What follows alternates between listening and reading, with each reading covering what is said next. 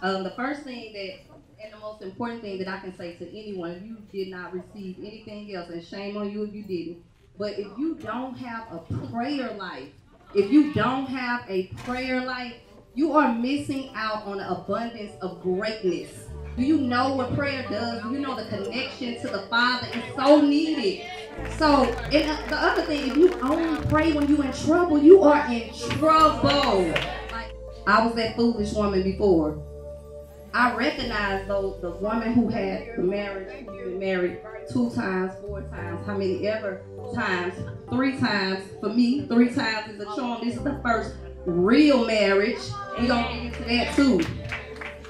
With my first husband, real quick story about the first husband. He was a liar.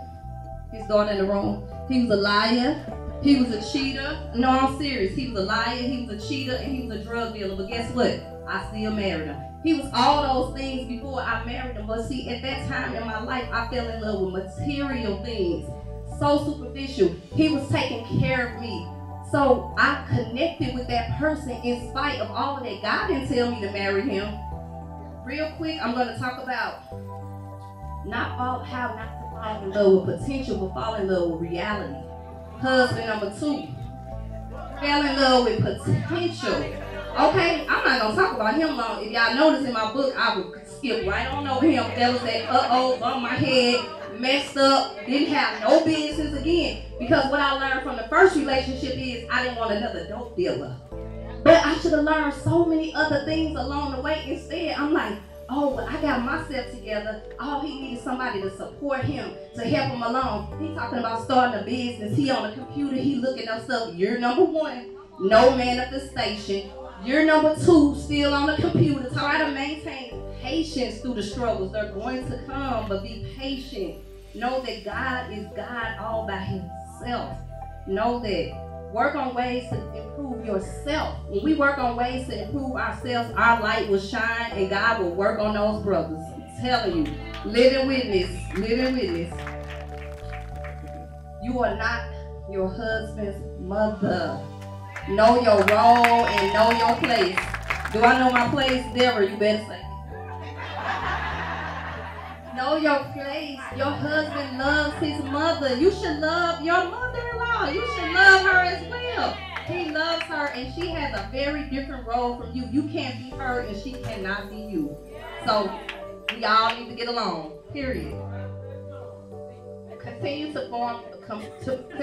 perform your wifely duties no matter what. I know that's a stretch, but again, God will honor you for your obedience and for your sacrifice. Don't stop cooking the kitchen club. And he ain't getting none today. You mad, walking around and talking to him, all that crazy stuff. No sex. Okay, no. Don't do that. Don't do that. You all may have also noticed on the on your tables that I have an ebook that's launching on May 6th. So if you will, it's The Power of a Purpose-Driven Woman. It's going to be an ebook and I'm going to do an online launch. So you'll be able to log right on, click on the link, and it'll download the book. Because again, I'm going to be in Korea, y'all. So.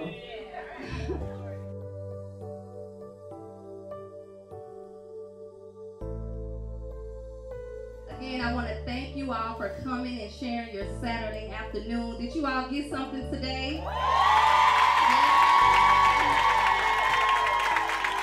Thank you. I'm so thankful that God bless you all to be here on today for this sold out event, the Real Women Talk. What a blessing, what a blessing. Hi, this is Arthur Tammy Hinkle Davis, and I'm here at the Real Women Talk workshop. This has been an awesome experience. I would just like to thank Tonita Smith for allowing me to be a part of this awesome event. Real women have spoken today. I would advise you to be here next year for her 2nd annual Real Women's Talk workshop, and I hope to see you here.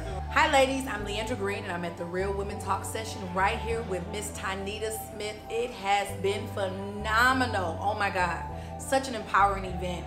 Real Talk has just been such a life-changing event for so many women. We've taken the barriers off. It's been so much transparency and you can literally see the change taking place in the women's lives. We've had vendors here. It has just been such a joyous occasion to be able to connect with such great women that all have the same mind, same thought process. They all have a common goal, and that is to be empowered, changed, healed, and delivered. And so I'm just glad to be here. I'm glad to be a part of it. I'm so glad. And I invite you to come next year. You don't want to miss it. You don't want to miss it. This event will change your life. If you're married, if you're single, if you want to be married, get here. Your life will be changed. You'll be blessed by the information that is given out. God bless you all.